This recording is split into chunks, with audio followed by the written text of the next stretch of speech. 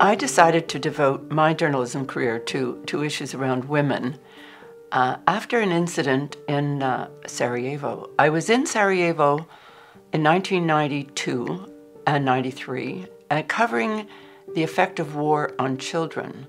And toward the end of my assignment, I began to hear rumors about rape camps. And you know, as a journalist, one of the things you have to understand is that one of the first casualties of war is often the truth. But all day long, I heard this story from more and more credible sources, and by the end of the day, I knew there was something to it. So I gathered up everything I could, names, mobile numbers, anecdotes, everything I could.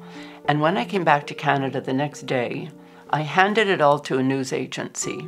And I said, give this to one of your reporters. This is a headline, a national headline story. And I waited for that headline. And I waited and waited and waited. And 7 weeks later, I phoned the man I gave the material to. And I said, what happened? And he said, well, you know, it was a good story. And I was going to assign it. But you know, I got busy. And you know, I was on deadline. And you know, I forgot. I thought, 20,000 women were gang raped. Some of them 8 years old, some of them 80 years old. And he forgot? And I said, how could you forget? He said, oh, Sally, you're always going on and on about the women. So 2 days later, I was on a plane going back, and I found a woman. I spoke to many women. They were terrified that their story would get out because then they could be thrown out of their families. But I found a woman called Eva Penavic, and she said, I want my story told. Until you put a name and a face to an atrocity like this, nobody's going to do anything about it. And she told her story. It was so shocking. It was so brutal. I never forgot that story. And I printed that story.